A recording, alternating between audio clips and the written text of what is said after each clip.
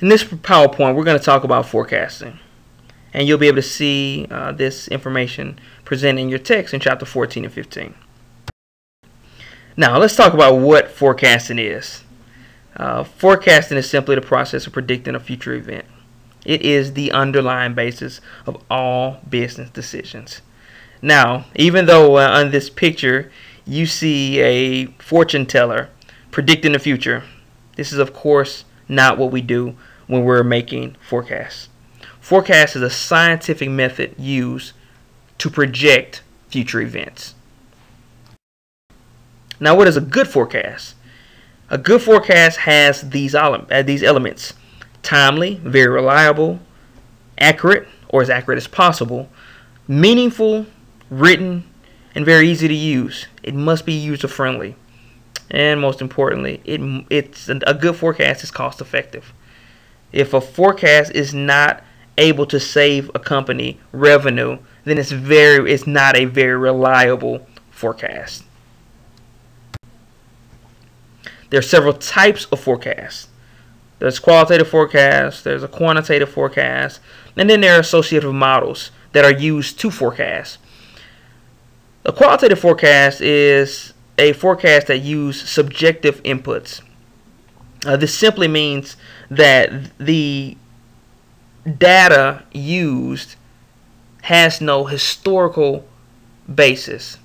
For example, if I was starting a new company and I was selling a product that had not yet been tested in the market, in a new market, at this point all I could do is make a guesstimation on what demand will be. So I would have to prepare for what I thought the product would be able to sell. And of course I would base it on some factors such as similar products sold, the area in which I'm selling, the perceived demand for this particular product. Those are all very subjective inputs that I would use to predict demand. And so a qualitative forecast has no historical basis to base numbers. Now, a quantitative forecast is just the opposite.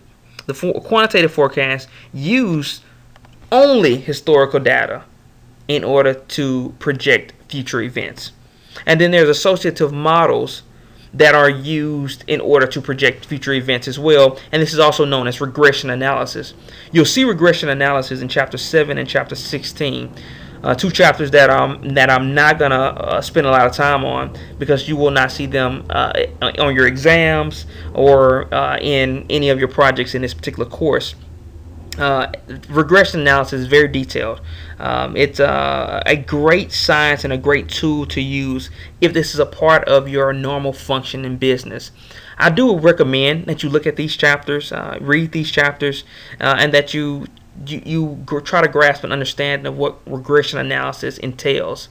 However, this will not be something that we focus on in this particular course, just due to time.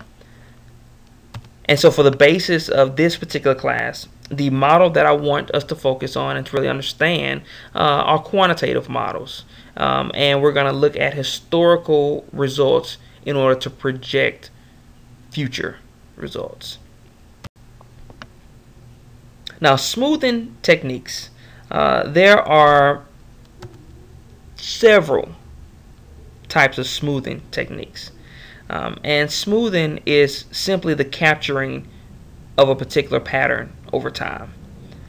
And in this course, we're going to look at 3 patterns that we want to capture in order to project future events. One, a moving average, also called a simple moving average. A weighted moving average. As you see in blue, this is not in your text. So this is something that we'll talk about, and you're going to have to really take your cues from this slide, because it's not something that you're going to see in your text. And exponential smoothing. Now, there's 2 forms discussed in your text of smoothing techniques: your moving average and your exponential smoothing. And I'm going to go into depth into those in future slides. Now, moving averages. Moving averages are simple techniques used to project a future event based on a past pattern, and it uses the average of those patterns to tell me what the next set of patterns will look like. A moving average says that I'm going to look at 1, 2, 3, 4, 5, maybe 6 periods. Of course, that number can go on, and I'm going to project the next 1, 2, 3, 4, 5, 6 periods based on the averages of those last periods. A weighted moving average will tell me that even though I'm going to look at all of these series over time, I'm going to assign a higher weight or a heavier weight to the most recent data, because my projection is that my future will look more like my most recent past. And you'll see this very shortly. On this slide, we're focusing on a simple moving average. Now, as you will see on this slide, actual sales data has been given. Now, this actual sales data, of course, happens after your projection. So right now, you would not know what the actual sales are. All you would have are projections. So on this particular slide, what's being asked is, please project for us the month of April based on a 3-month moving average. So the data that we've been given is January, February, and March. So we're saying, you know that actual sales in January was 10, actual sales in February was 12, actual sales in March was 13. So what do you project April to be? A simple moving average says simply, I'm going to add up the first 3 months, I'm going to divide by 3, and I'll project that the 4th month will be the average of the first 3. So based on this data, my average, or my projection for April, would be 11 2/3, or 11.66, from which I would project 12. Now you would take this same formula and you would eliminate January, because it's not in that 3-month moving average, and you would say February, March, and April to project. You would use those averages to project May. You would use March, April, and May to project June, and so forth and so on.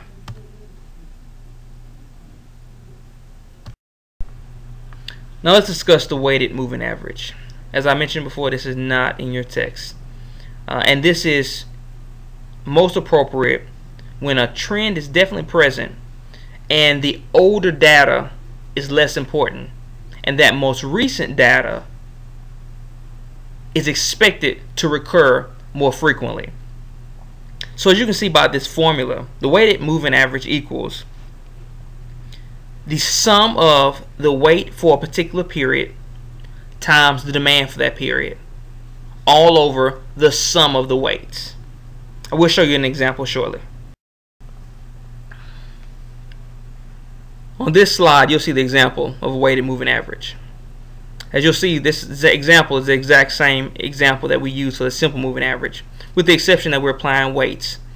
And we're applying the weights, higher weight, to the most recent month in the 3-month moving average. So as you'll see from the top, we are giving the most recent month, which in a 3-month moving average would be March, a weight of 3, which simply says that we believe that the results from April are 3 times more likely to look like the results of March. So this is what it looks like. In a 3-month weighted moving average, we've assigned a weight of 3 to the most recent month, March, and we multiply that number times the actual sales number. We assigned a weight of 2, believe it's only 2 times as likely. April is only 2 times as likely to look like February. So we assigned a weight of 2 to the month of February. And of course, then we assigned number 1 to the month of January. So we have the sum of the weights of the first 3 months, and then we divide it by the total sum of the weights, which is 6, instead of dividing it by the number of months, 3. And this gives us a weighted moving average or expected forecast of 12 and 1/6. So, which would mean our forecast in this particular example will be the same. It would still be 12. And of course, you would take that same formula and apply it to May, June, and July, as you see here below.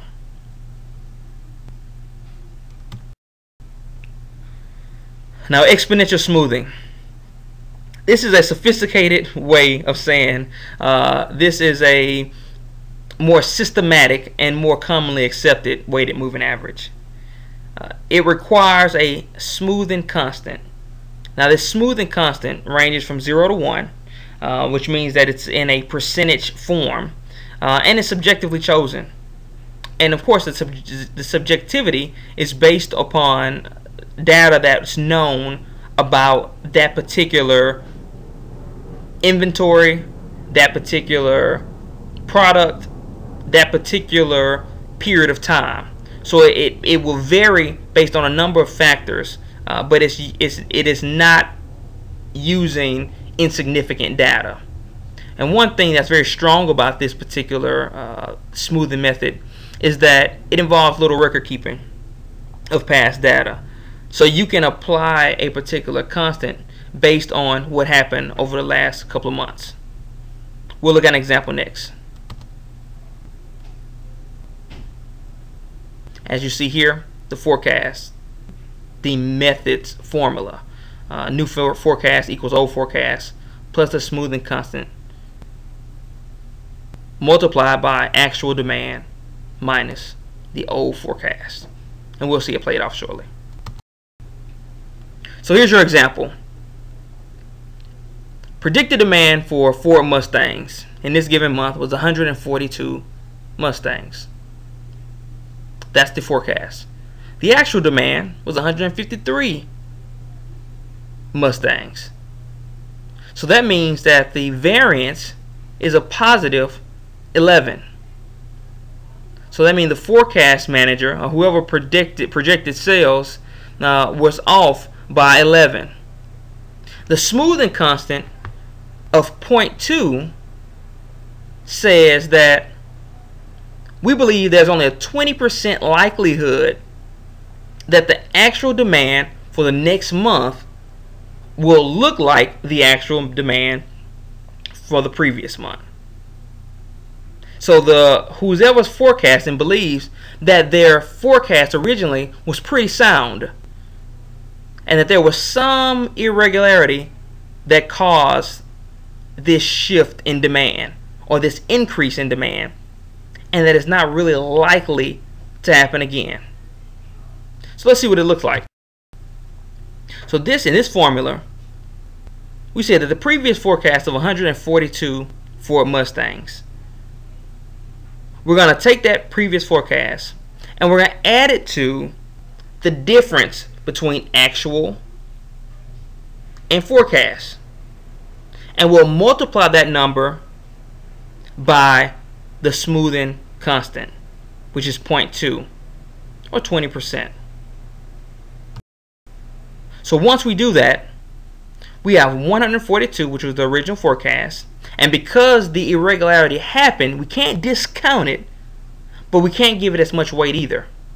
So after we've done the math, we see 142 plus 2.2, which gives you a new forecast of 144.2, which of course we round to 144. So our new demand for the next previous period, maybe a month, maybe a year, whatever that period of time is, would be 144 cars.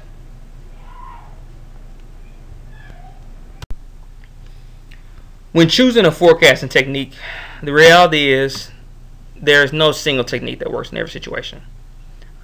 Some will be trial and error, others will be based on preference, and the reality is that you want to find a technique that works and a technique that's going to be consistent for your type of business.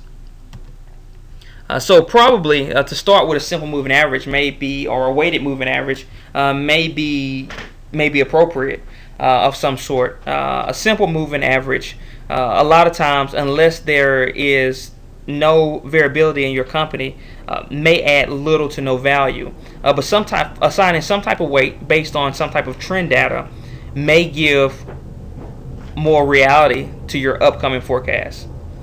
But there are other factors that you want to include: historical data, new information, time needed to gather information, and you want to look at the forecast horizon. You want to look at what's potentially coming, and then what has happened in the past that we think may happen again. So when you're choosing a technique, you want to keep in mind that there are a lot of factors that can potentially affect which method you choose.